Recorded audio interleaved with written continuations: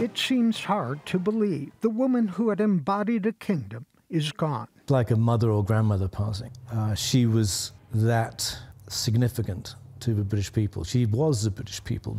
Dr. Matthew Roberts, a British citizen living in Denver, sums up the feeling of so many like him who grew up during the reign of Queen Elizabeth II. My mom went to the coronation, and we had all kinds of coronation memorabilia around the house. Judy Ullman remains British, living in Greenwood Village. She grew up in the north of England, remembering at age 3 how her mother went to London to see Elizabeth installed.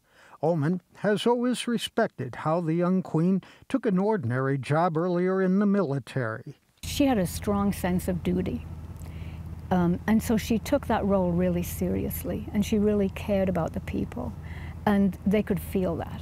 Throughout the years, the monarchy has been called into question in Britain as an unnecessary expense and a relic of the past. But Dr. Roberts says with the Queen now passing and Prince Charles taking over as king, now is not the time for such discussions. Queen and the royal family have been taken back into the hearts of the people, I think, if they were perhaps drifting away in the past.